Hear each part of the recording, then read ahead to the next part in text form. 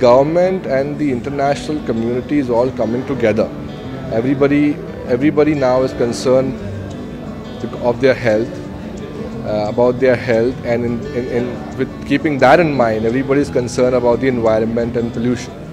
And the green building initiative plays an important factor.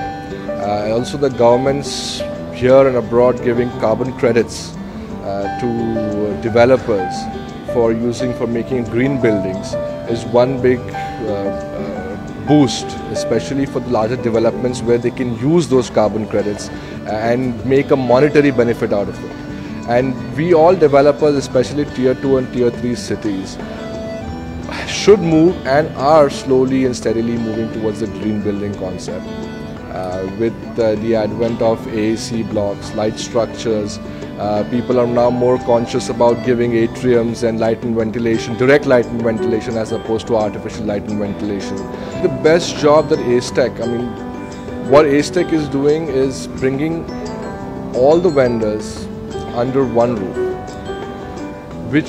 and also giving the smaller cities a chance to get exposed to what's new in the market in terms of green building. Also, your Connect initiative that you have is a very innovative initiative which gives us a one-on-one opportunity to speak to the vendors, especially in the green building segment.